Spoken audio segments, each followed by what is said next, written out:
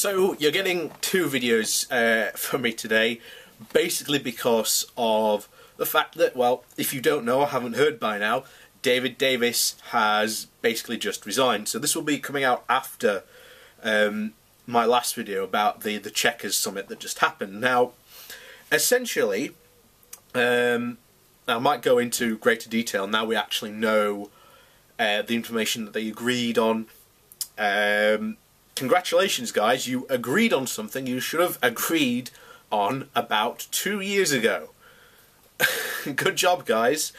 But the peace that Theresa May had apparently won has now been all but shattered. As I've said, David Davis, the guy who had basically been in charge of negotiating this exit and in charge of the department for leaving the European Union, has basically just resigned. So we're going to go through his basically this is his resignation letter to the Prime Minister, and it's kind of funny in many ways. So hang on. There we go. So, dear Prime Minister, as you know, there have been a significant number of occasions in the last year or so which I have disagreed with the number 10 policy line, ranging from accepting the Commission's sequencing of negotiations through to the language on the Northern Ireland in December joint report. At each stage I have accepted the collective responsibility because it is part of my task to find workable compromises. Well, having seen Davis in his committee hearings where he's been questioned by MPs, he has done an absolutely awful job. Davis has been doing a terrible job. Even in his own reports, it basically says the government's own plans are not workable. Remember, this was the government's own plan released by its own department for exiting the European Union, said that its own plans were not workable. So, yeah, good job.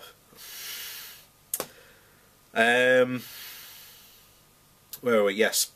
And because I considered it was still possible to deliver on the mandate mandate of the referendum and our manifesto commitment to leaving the customs union and the single market. Well, basically, as we know from the Chequers lock-in, shall we say, basically Theresa May has pretty much said, I want to stay in the single market and customs union. Whether that will happen or not, we don't know, because we haven't heard what the EU's reaction is going to be, because this is finally something the EU can negotiate with. But we know that the EU have said countless times since the beginning of these talks, you cannot cherry pick what you like about the single market and not have what you don't like. You either are in or you are out. This is a binary decision. It will still be a binary decision.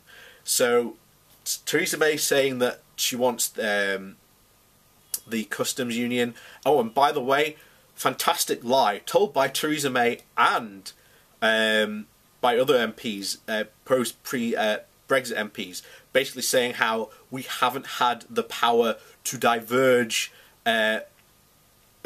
laws from the European Union. We have had that power. It's just Parliament and the vast majority of MPs have agreed with the laws that have been passed down by the European Union for us to vote on. That's why they get approved. So, anyway, he continues. So, I am afraid that I think the current trend of policy and tactics is making that look less and less likely.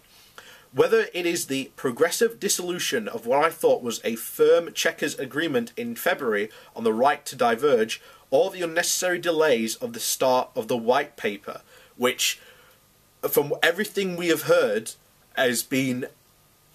this white paper sounds like it's going to be another doozy.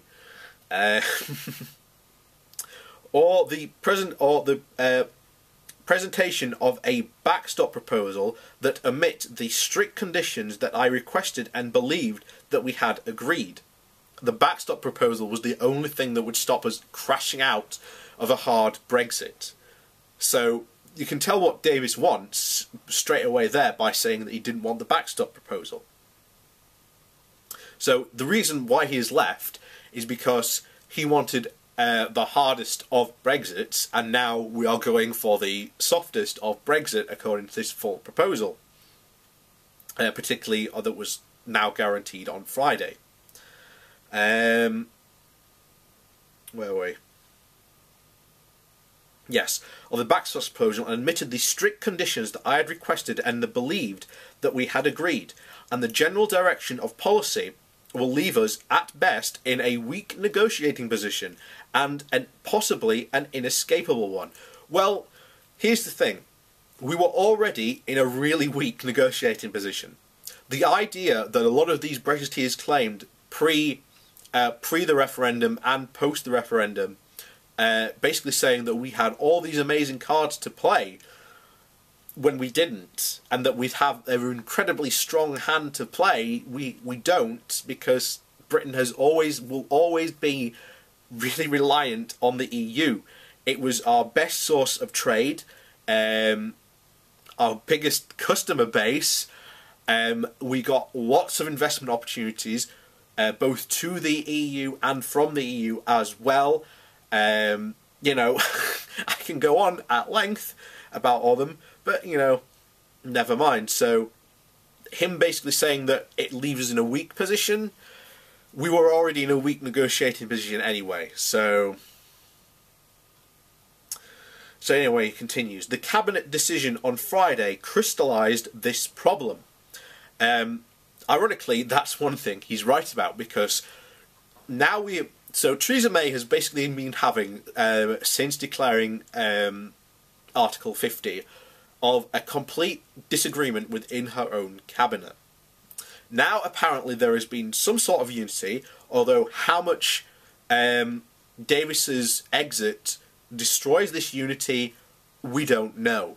Like I say, we generally don't know what on earth he is going to do, and will this unity stay? Could there be more resignations by the time I've done this video? I don't know. I hope not. But if there is, good God. Yeah, like I say, this could be the first of pulling out of the house of cards, shall we say. So, and now she potentially faces a rebellion from her backbenchers on these proposals. Because, like I say, all the backbenchers that are opposing this all want a hardest possible Brexit.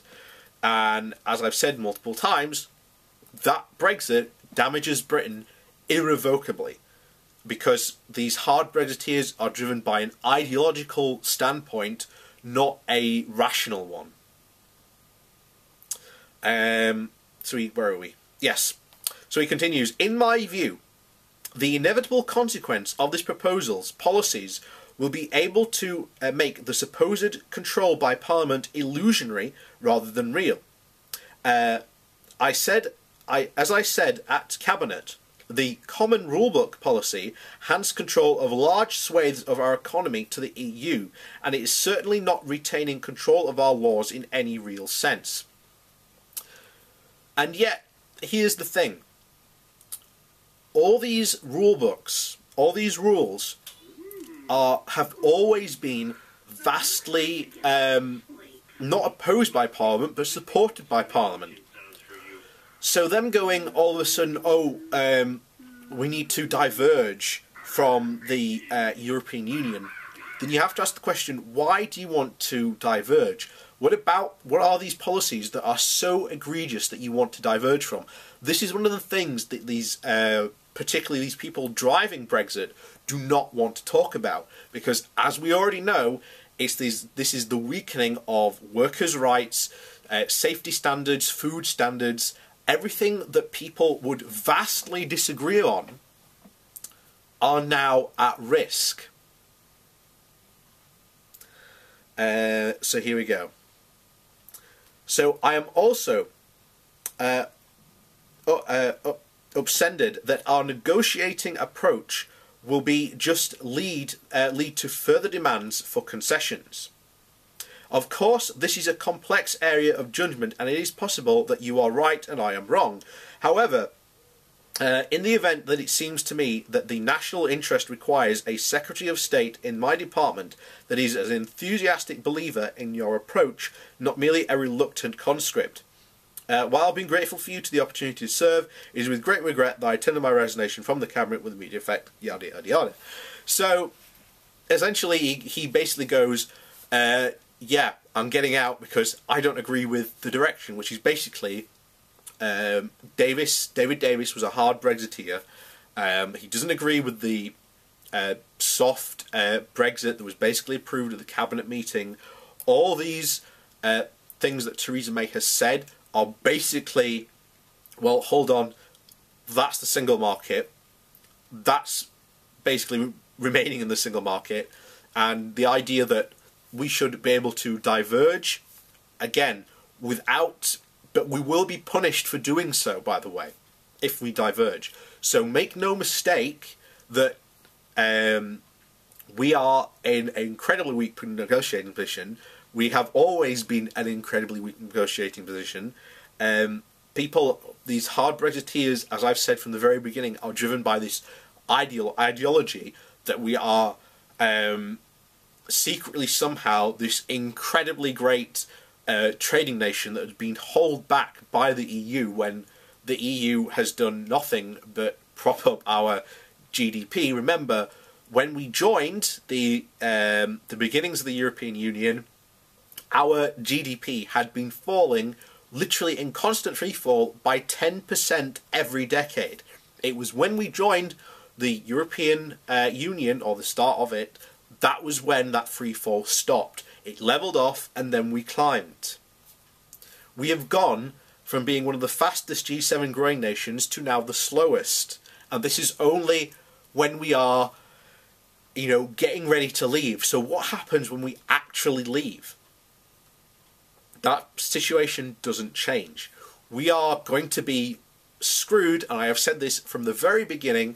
Everything the Leave campaign said about leaving was right. We are damaging our economy, not just short term, but incredibly long term for the rest of our time as we are outside the European Union. And being outside the European Union at this moment is incredibly stupid. So, there you go.